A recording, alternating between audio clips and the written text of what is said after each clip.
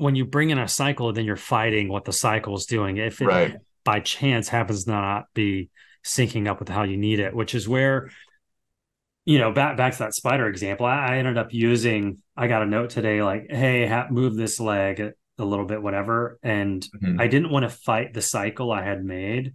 Hmm. So I just used an override animation layer and I was like, I'm just going to reanimate this essentially for this section where the node Hmm. is, and then just key the weight of, um, if I had animation layer here, this little K button stands for key, Hmm. and anything, I mean, I can just do it super quick. Anything that has, it's not going to appear until you set a key on it, um, and you have to have that layer selected. Um, Sometimes it's a bit finicky when I'm displaying stuff, so I had to deselect and reselect to see. Oh well, I haven't set a key yet. Would be why.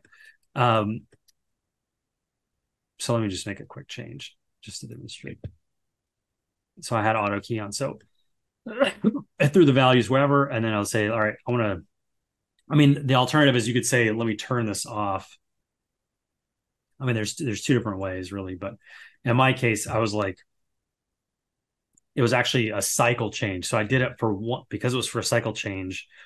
I just did this like one kind of cycle that I uh, uh cycled through the thing, and I was like, all right, I want to cut this off like at the end of the shot over here. I don't want to have to bake this whole cycle because I don't even know if I'm going to keep the cycle. So I don't want to bake it. So I can't zero this out because it's going to screw up the cycle. Because I can't set keys there, but what I can do is I can use the weight. And so I'll set a key here. And as soon as I do that, this purple weight pops up for every attribute. And even though it's on every attribute, that single, even and I only have it selected for one Hmm. curve, it'll affect every weight attribute for every curve.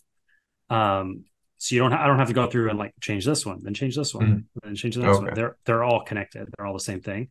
Um, and then I can just turn weight to 0. And so that way I can keep the cycle of, uh, I haven't affected the anim layer cycle. So if and when I need to go make change, I'm like, oh, easy. Like I can change the entire cycle, boom, done. Instead of, having to go through Oh yeah. a million keys Hmm. if I had to bake it out and then wanting to use the zero everything, which would screw it up.